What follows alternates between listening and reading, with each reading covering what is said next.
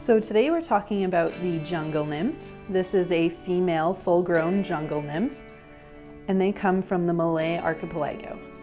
So you can see that her palps are open, which means that she is trying to find water, and she will actually drink water straight from my hand.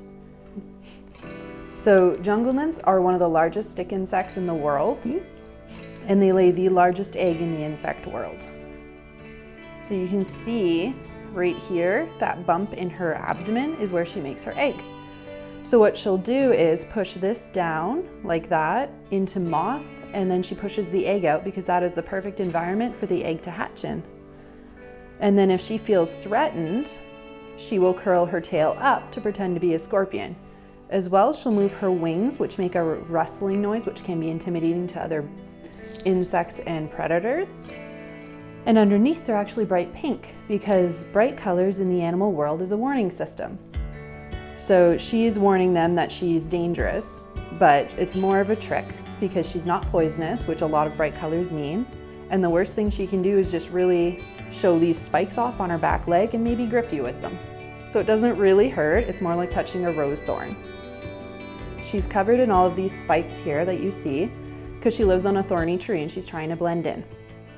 So the female lives in the top of the tree, so she looks more like a leaf. So this is the male jungle nymph. As you can see, they look quite different. This one is brown. He lives lower down in the tree and he tries to look like sticks.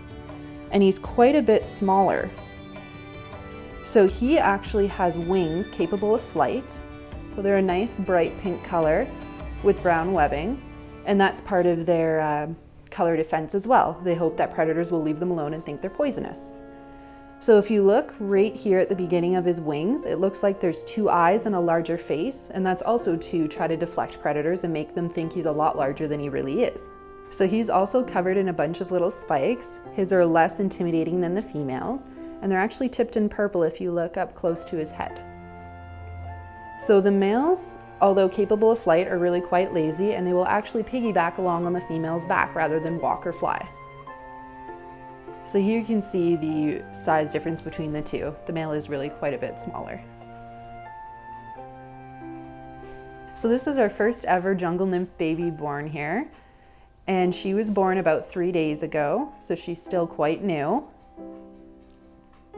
We don't actually know if it's a male or female. And she's actually the largest stick insect born here. Because their egg is the largest, she came out quite large compared to all of our other babies. When first touched, this one will pretend to be dead rather than attack or anything. And it takes her a little bit to get comfortable. So that was a little bit on the male and female jungle nymph. So come on down to see them in person at Entomica.